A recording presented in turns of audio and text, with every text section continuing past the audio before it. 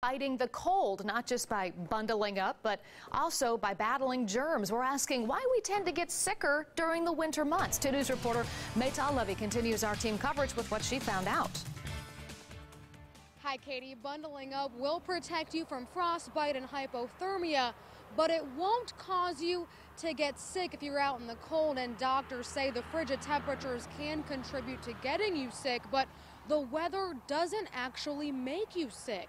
Dr. Julie Knott with Kettering Medical Center says the moisture in the air drops, which instigates things like coughing in people who are already sick. Falling ill has much more to do with how people are exposed to cold and flu viruses. When it is cold outside, doctors' offices do tend to get busier, so we asked Dr. Knott if people don't get sick from the weather.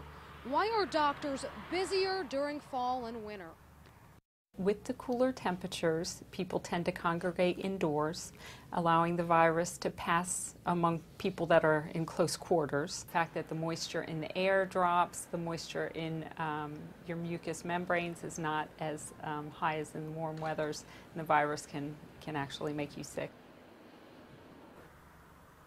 I asked Dr. Knott about the flu, and she said flu numbers are down, and they think that's because more people are getting the flu shots. For tips to build your immune system, look for this story on WDTN.com. Live, Maytal Levy, 2 News, working for you.